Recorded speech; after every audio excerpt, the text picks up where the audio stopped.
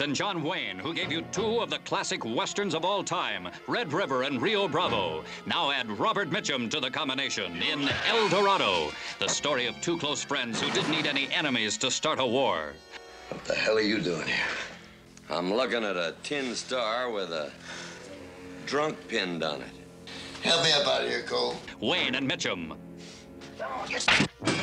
A pair of bull-headed battlers who lock horns and then join forces against the best guns in the West.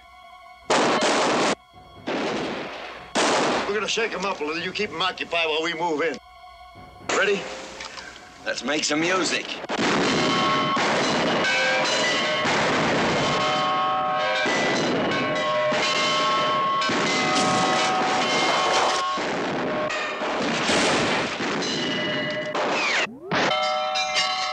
And with them, Charlene Holt as Maudie, a fine figure of a woman who stretches friendship to the breaking point. I thought you'd forgotten all about me. I thought that...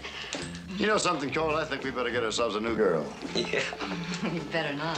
Why not? I'm girl enough for both of you. A new young star, James Caan as Mississippi, who tries to take on the gunslingers with a knife. Plus a little help. Michelle Carey as Joey, part girl, part wildcat.